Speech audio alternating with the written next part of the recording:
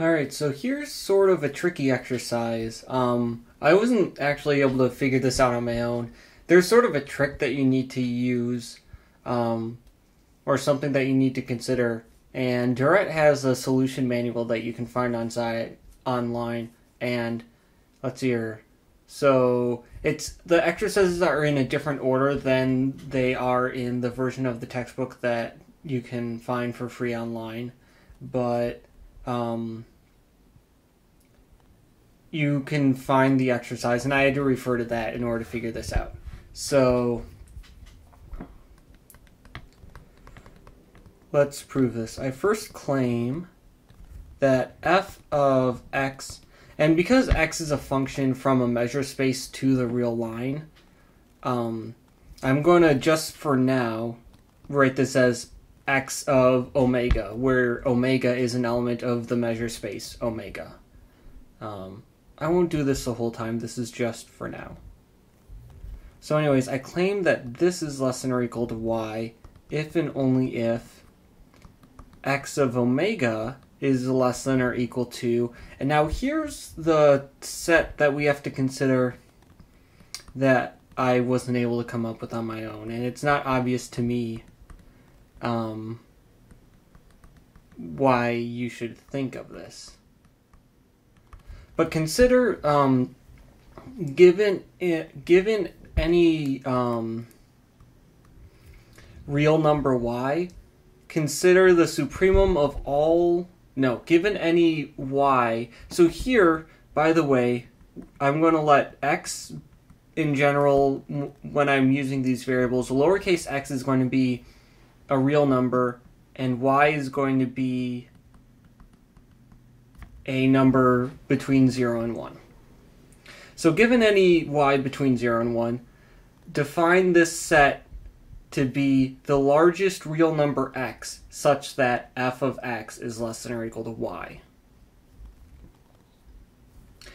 So anyway, so this is sort of, I was thinking to use something similar to this because this sort of looks like the set that you use in one of the theorems in this section, but it's not quite because we have a less than or equal to instead of a strictly less than.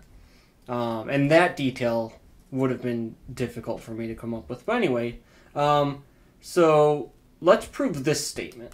And then we can sort of finish the exercise from that. So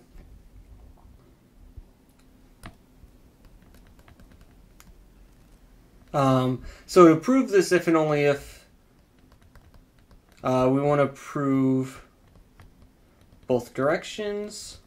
So for one direction, if f of x of omega is less than or equal to y, then x of omega, so x of omega is a real number such that f of x of omega is less than or equal to y.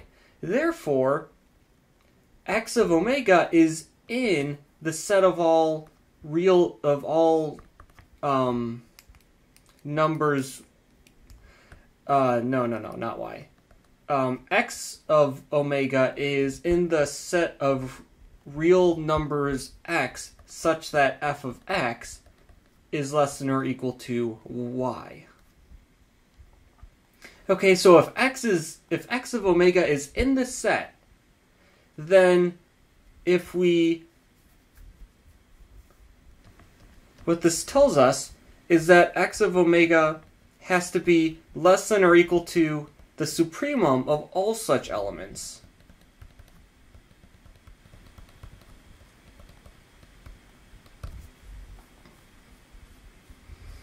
Alright, and that's exactly what we wanted to prove for this direction. So that's one direction down. So this is always true.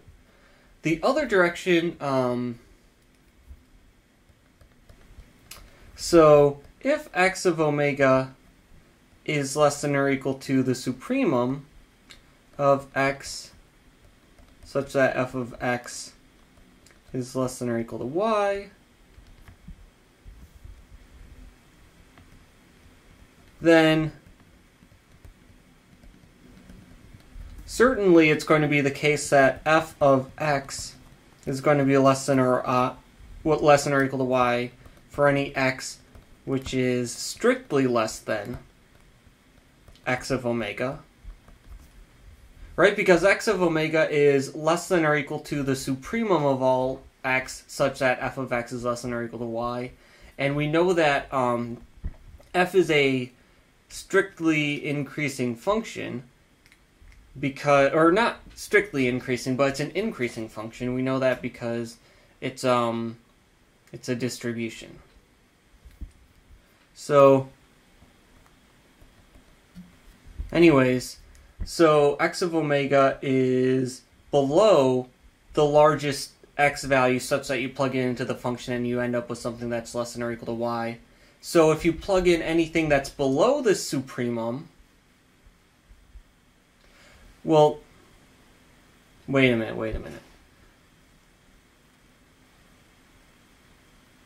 Right, if you plug in anything which is strictly, if you plug in any x which is strictly less than x of omega, then it's going to be strictly less than the supremum of all x such that f of x is less than or equal to y, which means that f of x has to be less than or equal to y in this scenario.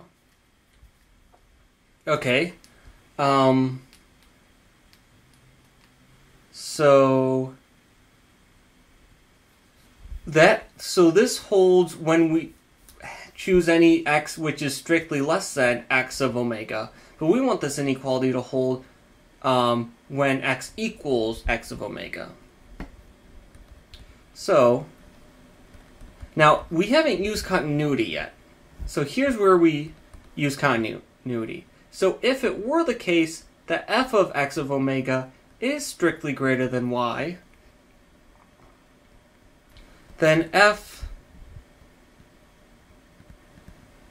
would have a jump discontinuity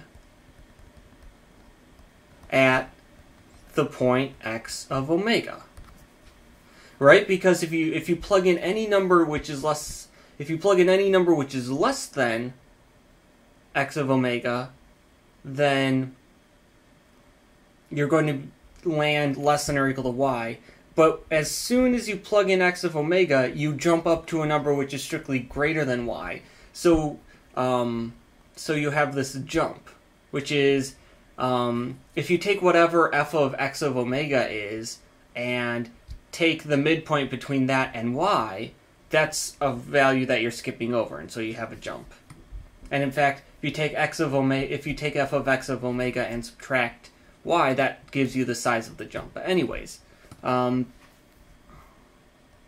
thus, since f is continuous,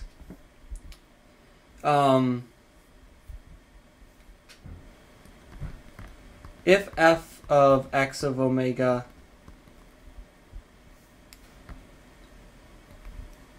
so thus f of x of omega must be less than or equal to y.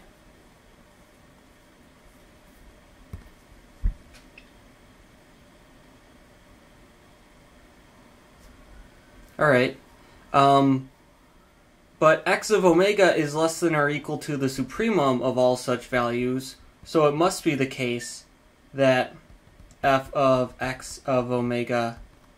Oh wait, no. That's exactly what we want. Alright? So, thus, the desired bijection holds. So why did we prove that? We can now compute. So let's see here.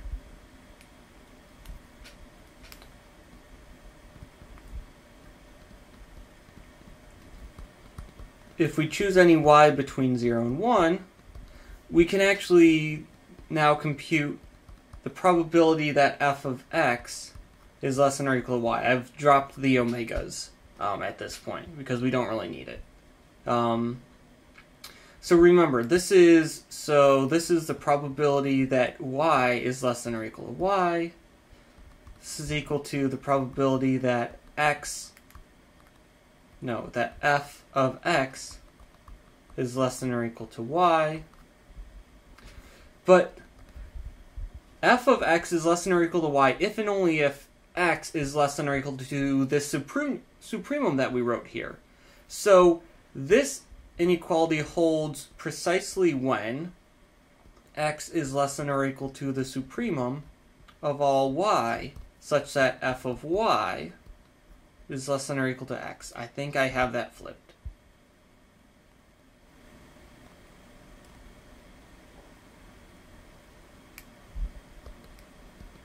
Yes. Right, because the two sets on the inside are equal by the bijection that we proved. And that's why we proved the bijection.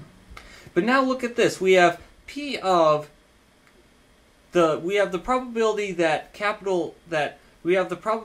x is less than or equal to some given value. And that is by definition f of whatever you're inputting. So we have to take f of this supremum.